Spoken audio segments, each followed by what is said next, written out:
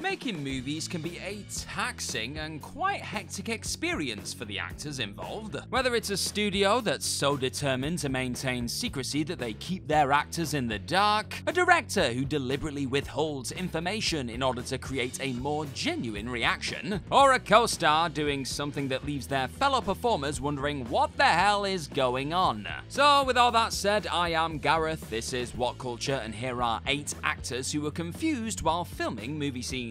Number 8, Clark Gregg didn't know why Coulson was going to New Mexico, Iron Man 2. So if you're gonna join a Marvel movie, you'd better be prepared for a bit of confusion. The studio is completely and utterly devoted to the secrecy of its projects, which on the downside means that the actors are often left wondering where certain scenes fit within the wider cinematic universe, or even what their specific lines actually mean. On that latter point, Phil Coulson himself, Clark Gregg, tells an amusing story about the time he spent filming 2010's Iron Man 2. There's a moment in that movie where Coulson tells Tony Stark that he's been reassigned to New Mexico. This line right here is a bit of setup for 2011's Thor, which is predominantly set in that very state. However, when he shot the scene, Gregg wasn't actually informed about this, forcing him to question the crew once they'd wrapped filming. As he'd reveal, during one of the scenes in Iron Man 2, they said, "Tell him you have to go, tell him you're going to New Mexico." At the end of it, I said, "Oh, what's in New Mexico? Where am I going?" And they said, "Oh, S-word, Thor. Didn't anybody tell you?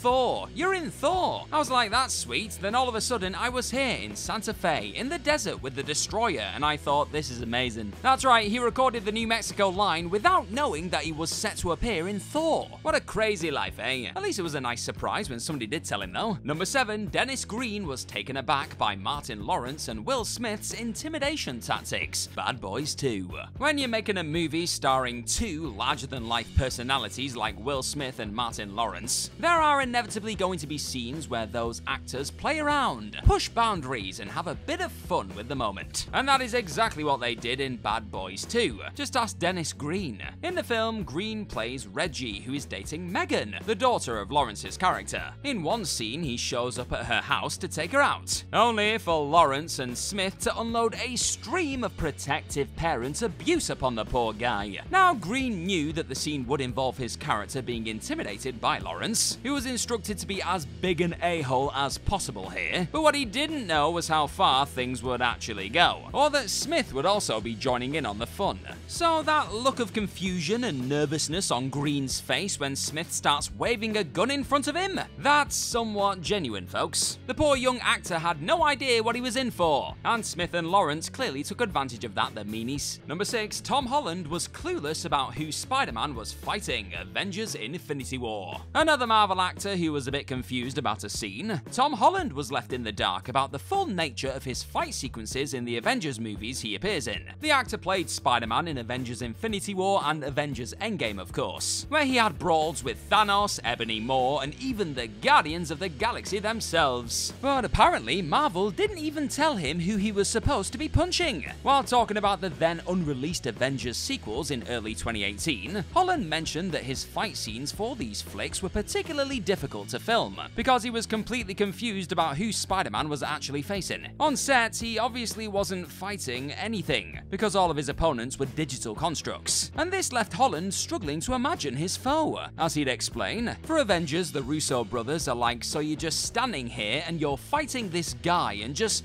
do whatever. And I'm like, okay, who am I fighting? And they were like, well, we can't tell you because it's a secret. I'm like, okay, so what does he look like? And they're like, well, we can't tell you because that would give it away. So I'm like, how big is he? Well, we can't tell you because that would give it away. So I'm just standing there punching the air for 15 minutes. And when I took the job, I didn't think that's what I'd be doing. I've gotten used to it now. Now, to be fair to Marvel, we can totally understand why they'd want to withhold information from Holland in particular, because he hasn't exactly been tight-lipped when it comes to sharing spoilery information about his superhero projects, has he? Better safe than sorry. Number 5, John Malkovich's crazy accent confused Matt Damon, Rounders. John Malkovich has a reputation for being a bit of an unpredictable, in a good way, performer to work with, and his collaboration with Matt Damon in 1998's Rounders is certainly proof of that. Damon, an up-and-comer at the time, was incredibly excited that Malkovich had agreed to do this movie, and was looking forward to his arrival arrival on set. But when the two actors finally got to work together, Damon was left feeling quite surprised and confused with a specific, rather weird choice that Malkovich made. During a chat with BBC Radio 1, Damon said that during their very first take, Malkovich put on a crazy high-pitched accent for no apparent reason.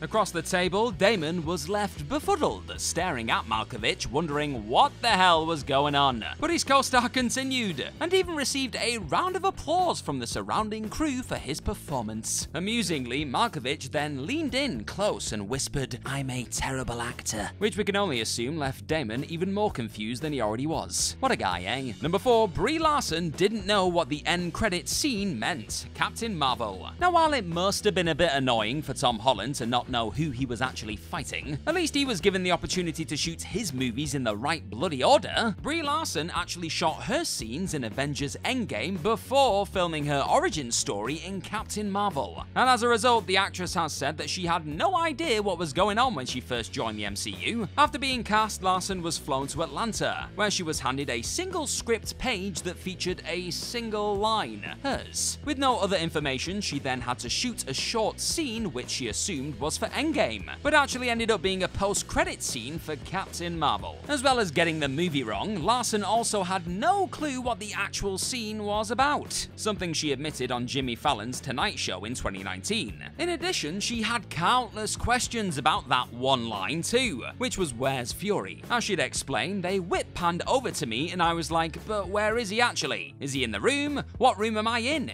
Is he in the other room?" However, nobody provided any answers. Larson only found out about the nature of the scene and which movie it was in when she saw it in full. What a weird job acting is. Number 3, the entire cast had no idea what was gonna happen during the chestburster scene, Alien. From the very beginning, director Ridley Scott had an elaborate and rather cunning plan in mind for Alien's famous chestburster scene. The moment where an extraterrestrial creature violently rips its way out of John Hurt's body is one of the most famous scenes in sci-fi horror movie history. But at the time, the rest of the cast had no idea what was actually going to happen, and that was because Scott told them as little as possible about the scene. According to Sigourney Weaver during a discussion with her fellow castmates, the script simply read, "This thing emerges," and that was the extent of their knowledge. While Hurt was being prepared for the scene, everyone else was left upstairs for hours, wondering what was going on. When they were finally called down, they found that the set was covered in plastic sheeting, and that the crew was dressed in protective clothing. Understandably, the actors were all rather confused at this point, a sentiment that was expressed by Yaphet Kotto during that aforementioned discussion. As he'd explain, "We were all wondering what the hell was going on.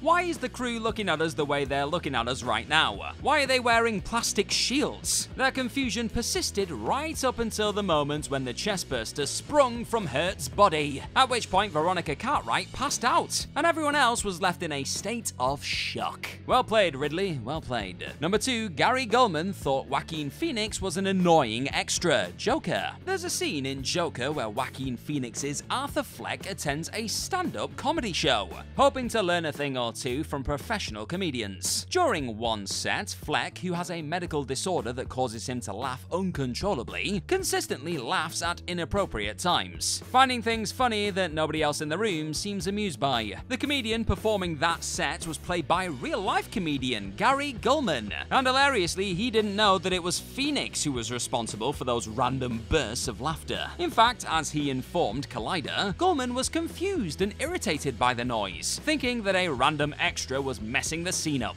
Here's what he said: "The one thing I will say that was a little bit irritating is that when I was running through my set, there were all these extras, and they'd clearly been told that I was doing well, so they were laughing and enthusiastic. And there was one extra who was so enthusiastic in his laughter that it was throwing off my timing. He was just laughing too loud, and right when I was about to say something to Todd Phillips, the director, about maybe getting the guy not to laugh so loud, I realized that it was Joaquin Phoenix. It's my best Joker story. I can't believe it took me 6 takes to figure figure out that the man with the really bizarre laugh was the Joker. Quite why nobody told him that Phoenix would be acting weirdly during the scene is anyone's guess. But perhaps Phillips thought that keeping Gulman in the dark would add to the authenticity of the sequence in some way. Who knows, eh? Number 1, Gwyneth Paltrow is confused about everything Marvel's Cinematic Universe. Poor Gwyneth Paltrow. While Brie Larson, Tom Holland, and Clark Gregg may have been momentarily clueless while shooting individual scenes, the Oscar-winning redhead seems confused about pretty much everything to do with her role in the Marvel Cinematic Universe. For starters, she didn't even know that she was in Spider-Man Homecoming, despite being in a scene with Robert Downey Jr. and Jon Favreau at the end of the film. In an episode of Favreau's Netflix series The Chef Show, the topic of Spider-Man was raised and Favreau started describing their scene, prompting Paltrow, clearly very surprised, to exclaim, "That was Spider-Man?" When Jimmy Kimmel asked her about this incident, she explained that she just got confused, because she originally thought that the scene was for an Avengers film. As she put it, "I just got confused. There's so many of these wonderful Marvel interconnecting movies, and I thought that it was an Avengers movie, but it was not." In addition, she didn't even know that Samuel L. Jackson was a part of the MCU. When the entire Marvel cast gathered to shoot Avengers Endgame's climactic funeral scene, Empire reported that Paltrow kept asking why Jackson was present, seemingly oblivious to the fact that she'd already appeared in multiple movies with him.